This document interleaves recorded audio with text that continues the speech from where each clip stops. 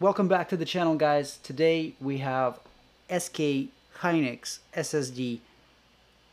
I see those come in every now and then, and sometimes they come in a full size 2280, sometimes they come in a cut down form. Today is no exception. We're going to try to get some data off of this unit. Our options are quite limited to what we can do with those devices because this is not a very component rich SSD. Most of it is ground plane. We have some power circuitry right here, and we have this big chip. Now this big chip, guys, those of you who follow this channel may have seen it before. This kind of device can be used on SSDs like this, but also we see them inside of Surface devices. Surface, Microsoft Surface, they use these chips right on their logic boards, and that's what they look like when they're removed. So when they're removed, they can go into a socket such as this one. This is for Toshiba and Intel chips and Samsungs. For SK Hynix, we need to use a separate SK Hynix version, which is a little bit different. But in essence, it's the same type of device, and the communication with it is the same. So, what options do we have? Like, the simplest thing here would be for us to remove this memory chip and put it in a socket, because we're going to bypass everything else that is on the board, because the data is independently stored inside of this chip, and it has PCI Express interface, which we can use with the help of our adapter. Do we need the adapter or not? In this case, we're going to try to work without the adapter, because this is technically an adapter. Before those adapters with a socket existed, I used to use these boards to transplant memory chips onto them. So you can remove the component, reball it, and mount it onto this device. This is what I used to do for Surfaces until these easy adapters came around. If we plug in our unit into PC3000, let's see what sort of response we get, what sort of feedback we get.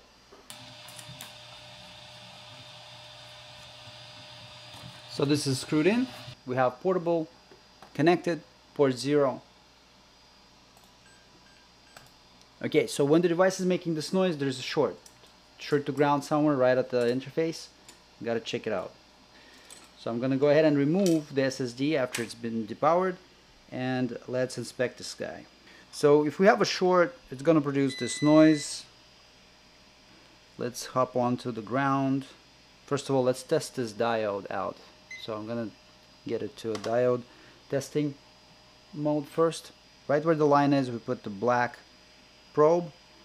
Where there's no line, we got a red probe. Yo, we have a short in here.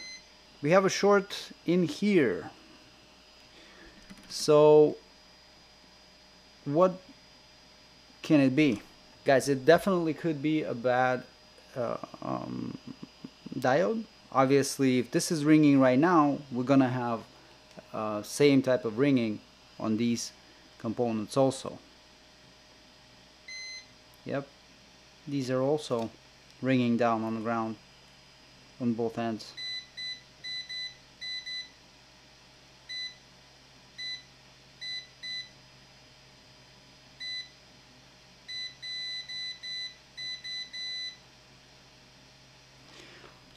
Alright, so let's inject some voltage and see what it is that we have problems with.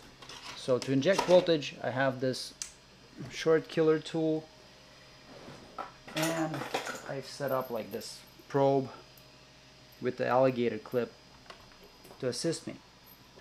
So I'm gonna set it to 1 volt injection. Let's get some cold spray.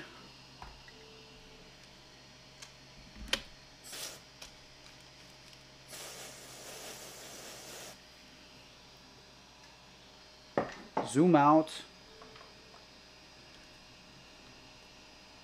alligator clip will go on the back here where the ground is.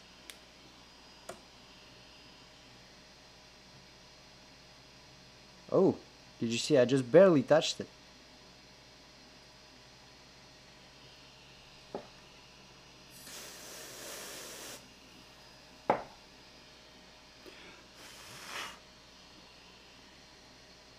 Look at this.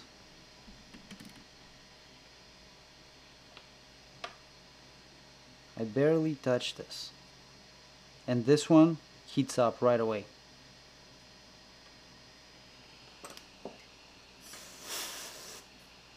Let's see once again. You see the frost on it? And it's instantly gone before these two. So they're gonna be getting warm, but only because this thing is developing heat. Alright, so I think we found our weak link. Let's take it out. Short killer can be turned off now. I think I even see like a fracture in it. Not sure if you guys will be able to see it. But it looks like there is a fracture in it. So here's what we're gonna do. We're gonna take out this component and slide it over to only one of the terminals.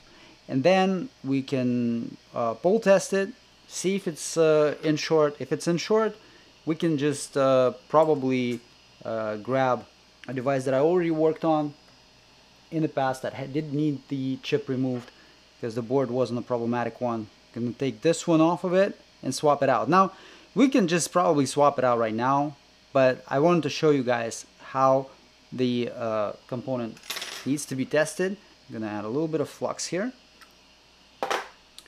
and the tool I'm gonna use is the set of hot tweezers, which look like this.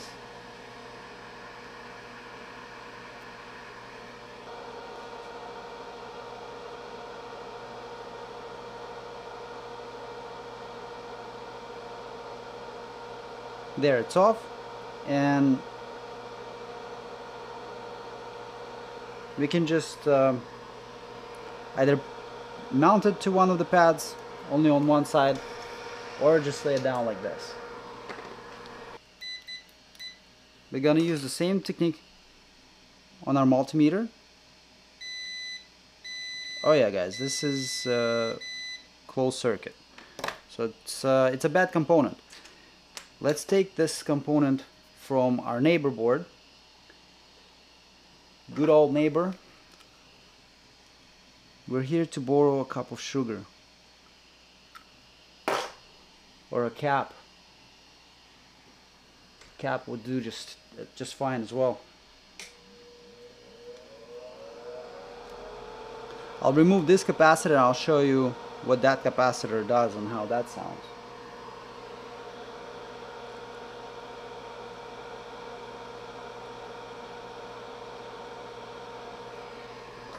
Okay, so this capacitor is also taken out.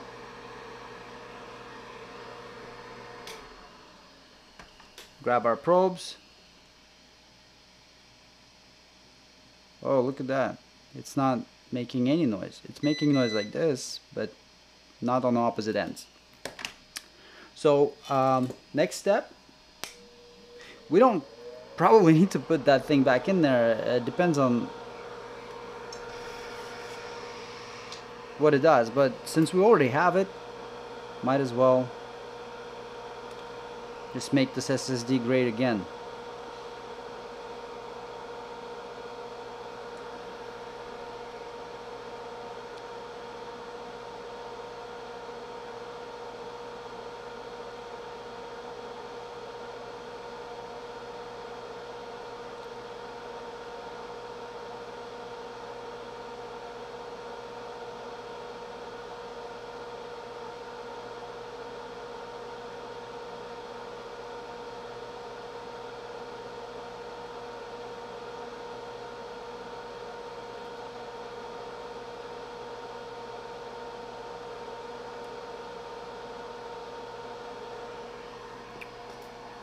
something's up with these tweezers. They're just a little bit misaligned, and it's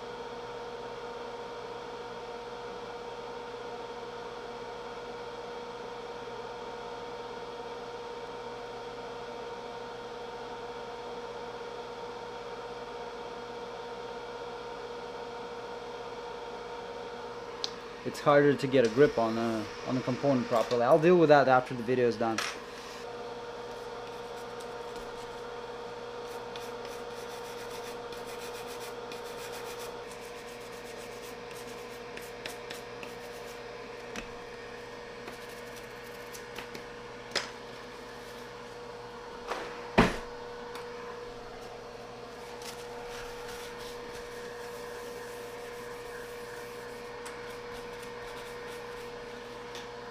Okay, and the final test, well, not final, but final test with the meter. Yeah, you see, we don't have a problem here anymore. No sound. And if we go into testing of the diode wasn't the problem either, obviously, because this is now fixed. And we got a single beep.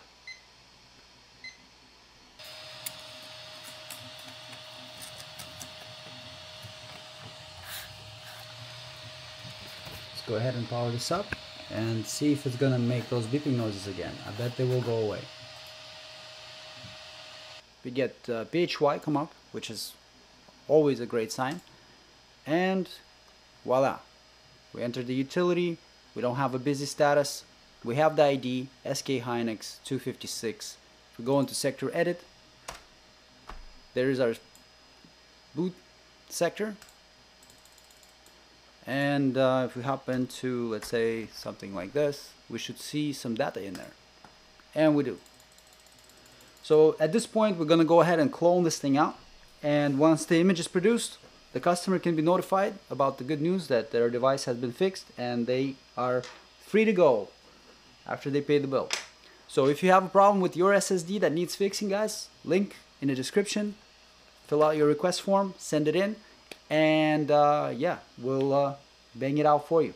Thank you for watching. Don't forget to subscribe to this channel if you're new here, and I'll see you all in the next episode.